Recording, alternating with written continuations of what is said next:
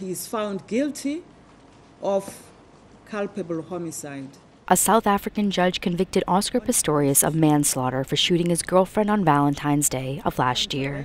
Judge Masipa said the track star acted recklessly when he fired 4 shots through his locked bathroom door, killing Riva Steenkamp. But Ms. Masipa said the state had failed to prove the more serious premeditated murder charge it had sought. Ms. Masipa will have broad leeway in setting a sentence, from a fine to more than a decade in prison. The verdict is the conclusion of a 7-month trial that has enthralled the world.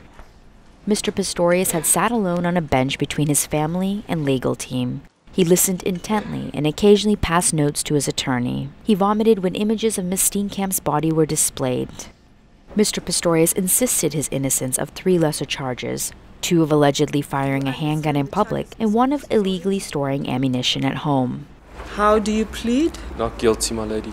Back in 2012, the South African sprinter was at the height of his career. He made history at the London Olympics by becoming the first Paralympian to compete in the able-bodied games. And he collected 2 gold medals and set 2 world records at the Paralympics weeks later. He had refused to let a childhood amputation in both legs stop him from becoming a global sports star.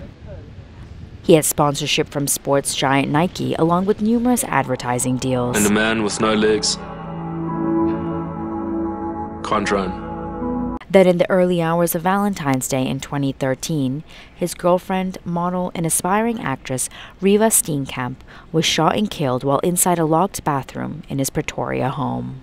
The judge may set a later date to hand down Mr. Pistorius' sentence. You may take a seat, Mr. Pistorius.